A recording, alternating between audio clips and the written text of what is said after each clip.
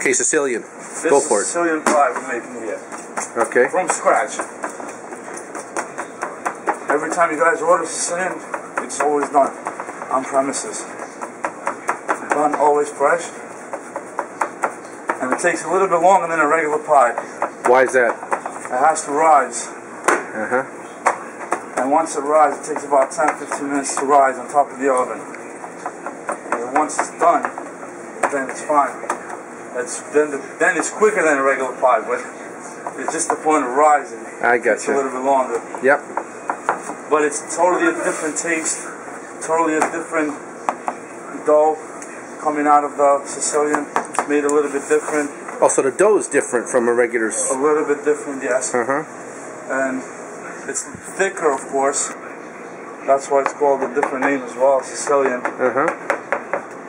Because that's how they got the name for Sicily.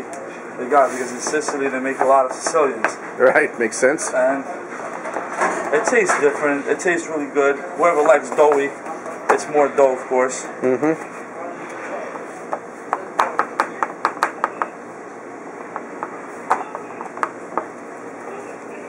And does it have to be square? Because I see all of them square. It has to be square because the name of the name is called. A lot of people call it a square pie as well, you know. But it's just the point of, does it have to be square? No. Then you can get a round pie, which is a dip dish. It's called. Oh. So it's the same thing. It's just a round pie.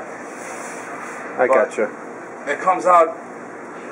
Does it come out any better? No, it comes out the same. But a lot of people choose to have it in a square for some reason. Gotcha. There goes a Sicilian pie. Now, what it has to do is, has to be about 15 to 20 minute rising. And then once it rises, it becomes perfectly to go in the oven. Put the sauce, the cheese, and you're all set. A Sicilian pie is made. Gotcha. Okay. Let's do a round pie. All right. Show the same thing.